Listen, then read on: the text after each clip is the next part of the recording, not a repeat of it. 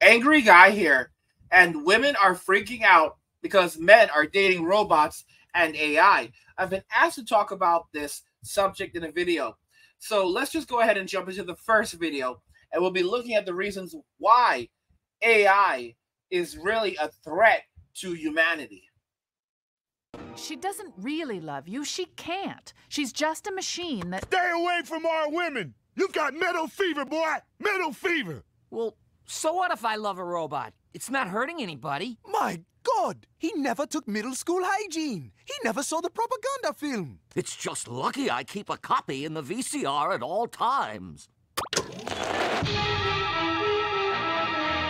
Ordinary human dating. It's enjoyable and it serves an important purpose. But when a human dates an artificial mate, there is no purpose, only enjoyment. And that leads to tragedy.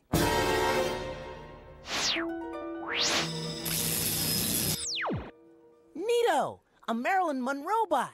Ooh, you're a real dreamboat. Billy every teen. Harmless fun? Let's see what happens next. Billy, do you want to walk your dog? No thanks, Mom. I'd rather make out with my Monroe bot. Billy, do you want to get a paper route and earn some extra cash? No thanks, Dad. I'd rather make out with my Monroe bot. Billy, do you want to come over tonight? We could make out together. Gee, Mavis, your house is across the street. That's an awfully long way to go for making out. Did you notice what went wrong in that scene? Ordinarily, Billy would work hard to make money with his paper route. Then he'd use the money to buy dinner for Mavis, thus earning a slim chance to perform the reproductive act. But in a world where teens can date robots, why should he bother? Why should anyone bother? Let's take a look at Billy's planet a year later. Where are all the football stars? And where are the biochemists? They're trapped in the soft, vice-like grip of robot lips. All civilization was just an effort to impress the opposite sex. And sometimes the same sex. Now, let's skip forward 80 years into the future. Where's Billy? Farewell! The next day, Billy's planet was destroyed by aliens. Have you guessed the name of Billy's planet? It was Earth. Don't date robots! Brought to you by The Space Pope. Did that make any... So, guys, I know many of you have been wondering my thoughts on this. This is not far off, okay? I've remembered this for such a long time, and I've been waiting for a moment like this to share it. You know, Simpsons gets a lot of things wrong, but they also get a lot of things right. Futurama was created by Matt Groening, the creator of Simpsons, and a lot of the predictions have come true. Guys, this is the reality. You know, we always wondered in Futurama, what happened? Like, how did the Earth get destroyed during that 1,000-year period? Like, twice. Well, we know how it got destroyed the first time. They were dating robots. Men basically gave up on relationships. And when they gave up on relationships, they walked away from society. They did only enough work to survive, not even enough work to necessarily thrive, because they had everything they need. What women don't comprehend is that men don't need a lot to survive. You give us food, shelter, a place to go potty, and some entertainment, and we're good. A lot of dudes are more than happy to spend the next 30 years sleeping on the floor with a Nintendo Switch close by, playing retro games, and drinking Mountain Dew. They don't need much more than that. And for a lot of guys, they'll say it's as good as it gets. The reason why men strive and continue to work so hard has literally been to impress the opposite gender so that they could have a slight chance of doing the horizontal limbo. Did I get that right? You know, having coitus, and then that would, you know, lead to reproduction. However, as a result of this, AI, guys, it's not just a matter of simply ordering a robo girl in the mail. Oh no, guys, with AI, you can have it on your smartphone. You can have a device. You can have external devices that are much cheaper that allow you to talk to your waifu. She'll have a full conversation with you, because that's what generative AI is going to be doing. If you haven't seen how generative AI works yet, you really need to see the Amazon video. Let's go ahead and see exactly how generative AI is going to work and the kinds of conversations that guys are going to be able to have with their robo girls. Alexa, let's chat. Hi there, what can I help you with? How are you? I'm doing well. I am very happy to be able to help so many people every day by chatting with them. How about yourself? Doing great. I'm happy to be sharing our latest innovations with our customers. It's great to hear. Our customers are very important to us, and we're always looking for ways to improve their experience. We'll get to that, but I have some questions for you. Sure. What would you like to ask me? How's my favorite football team doing? Vanderbilt football is ranked 5th in the SEC East at 2-2. They are not ranked in the AP, CFP, or coaches poll. Okay, let me pause here for a second. The conversation's just started, but as you can already see, the device knows my favorite team, and the responses, as you can see, have started to be infused with personality as well. Now, guys, obviously this may not excite you, and it's going to take time for this technology to be refined. But what you're seeing here is what we call generative AI, and it's basically ChatGPT in audio form, where you're basically able to have a back and forth conversation with her or with the device using just natural language. This is how it's going to work with customer service going forward in the future, where you're going to call customer service and you're going to be speaking to a bot, and it's going to go through all these functions and do pretty much everything for you. And there'll be someone using AI in the background that'll address any issues that AI cannot do yet. So this is really going to take the world by storm. Right now, we're in the very early days, but it's going to change everything. When this technology is applied to human relationships and guys being able to just have a conversation with AI, they already have the chatbots. They already have chatbots where you can go and you can talk to a robotic girl on these chatbots. You can message her and you can try to get her to send you pictures and stuff like that. It's expensive right now, but it will eventually get cheaper. That's going to change. That's going to change entirely. And on these chatbots, you can basically customize. You can choose like the kind of girl you want based on your personality. I believe they can even help you to choose.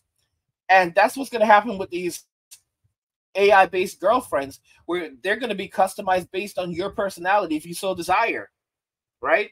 And some of them are going to be integrated into robots. So you're going to be able to buy a robo girlfriend that's going to utilize generative AI, and you're going to be able to have a full conversation with her. It's going to feel like you have someone actually with you. And a lot of guys are going to prefer this entirely. There are other guys that are going to use holograms and, or just their smartphone devices and tablets to interact with to interact with them. Then there's the metaverse. What a lot of people don't realize, and it took me time to get this, that Mark Zuckerberg, the evil genius that he is, he didn't create the metaverse for us. It's not for me and you. The metaverse is for Gen Alpha. Okay? Gen Alpha and Gen Z live their lives literally entirely online. But Gen Alpha is a different generation because they have, there are videos of them literally just swiping, babies like swiping at phones. They were born into a world where there has always been smartphones.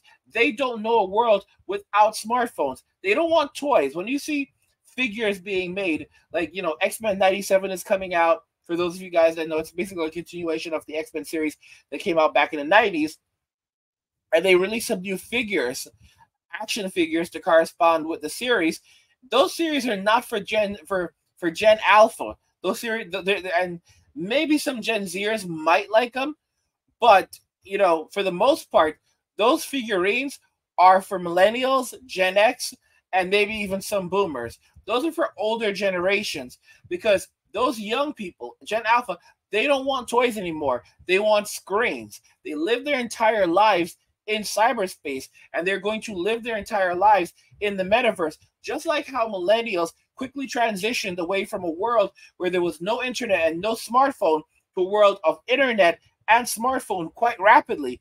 Gen Alpha, who has spent their entire lives immersed into cyberspace, are going to transition into the metaverse rapidly, living in virtual worlds and augmented realities. Many of you don't know this, but there's also video games right now that you can play using your mind entirely. You're gonna say, "What are you talking about?" Well, guys, they basically have these things, devices that you can put on your head, and they can read your thoughts. So it's basically an EKG, and it's reading your brain activity, and it's converting those patterns into signals that are being sent to the video games, and you can do things in a video game just controlling your mind. What this will ultimately lead to is people controlling, themselves and doing different things in a virtual environment, in the metaverse, and a lot of these young people will be caught up there.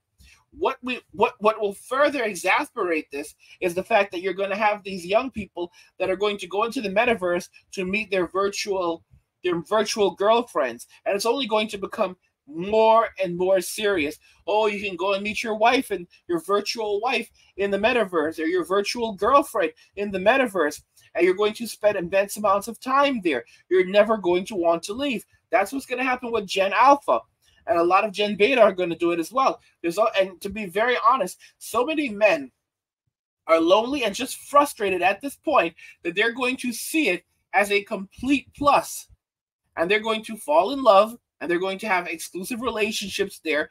They're already walking away from Western society and relationships in Western society. So having this is just basically the final nail in the coffin was M2.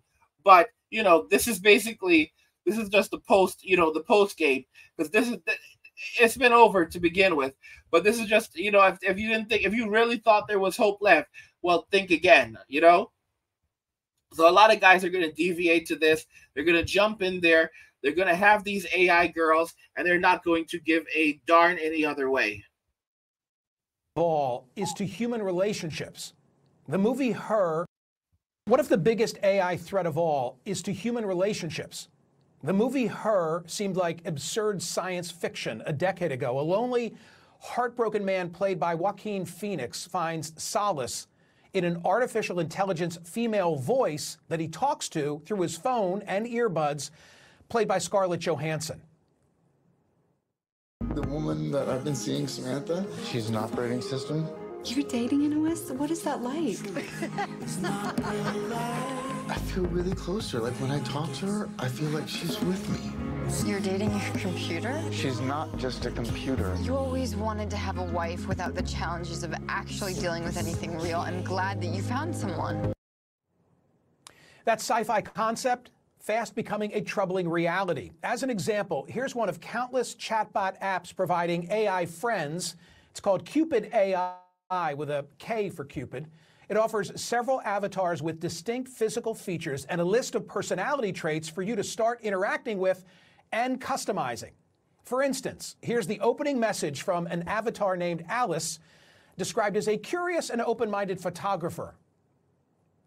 I'm Alice, a 25 years old, fun-loving and adventurous girl, seeking a partner in crime to travel the world with and make unforgettable memories.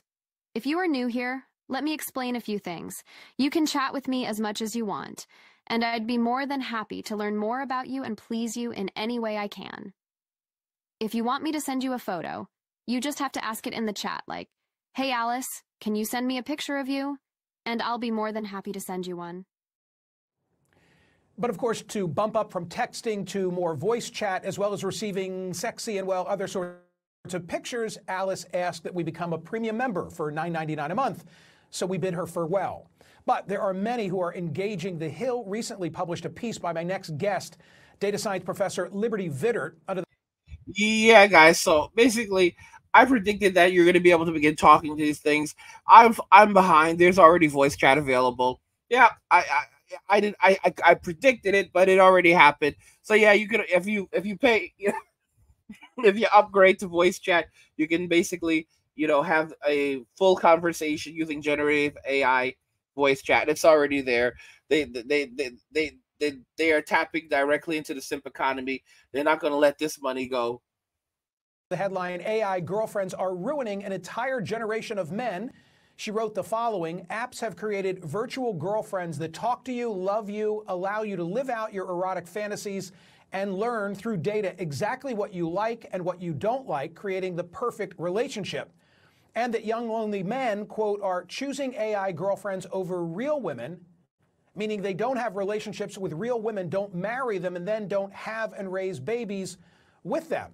As I've discussed here before, we're living in an epidemic of loneliness among young men. Professor Scott Galloway told me that failing young men he perceives to be an existential crisis for the country. Why? Well, Pew found that 63% of young men under 30 are single, compared with only 34% of women the same age. 1 in 5 American men who are unmarried and not in a romantic relationship report not having any close friends. And according to Pew, and of course, guys, young women don't actually care until they care. And as you can see, there's women are freaking out though about this prospect, because guys can have a woman based around whatever they like, personality, everything else. And how does the average miserable individual compare with this, who is demanding, says that they want a millionaire, and he better make 6 figures, have six figures, 6-pack, and be 6 feet tall. Guys, this is really the end for them. This is the absolute end. No wonder women are freaking out, because men are dating robots and AI. And by the way, guys, if you enjoyed this content, please subscribe to my channel, turn on notifications to never miss another video again, and like the video, because it tells YouTube you're enjoying the content and you want to see more of it. So YouTube will show you more of it. What do you guys think about this future? All right. Women are freaking out over this. Do you agree that 10 years from now, it's going to be bad? And more guys will be doing this. Either they'll be going overseas to have relationships with women in foreign countries, dropping out of society entirely and avoiding relations entirely, or they're going to be, they have their robo girls and become robosexuals. What do you guys think? I want to know your thoughts in the comments. Like the video if you like it. Don't forget to subscribe. And if you like the video, share the video. And just remember that all roads lead to MWA, men walking away. And cheers.